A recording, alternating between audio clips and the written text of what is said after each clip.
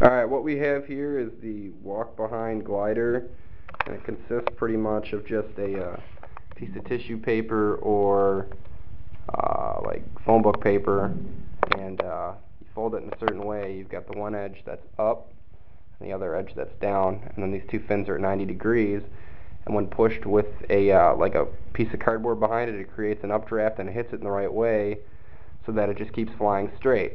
That's the plan, but it's got to be very calm. It's best indoors. So here's some footage of it.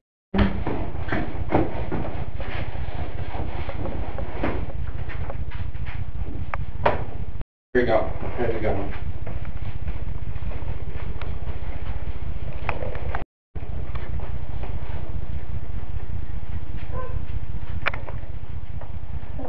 It's a good thing to just keep going and going and going.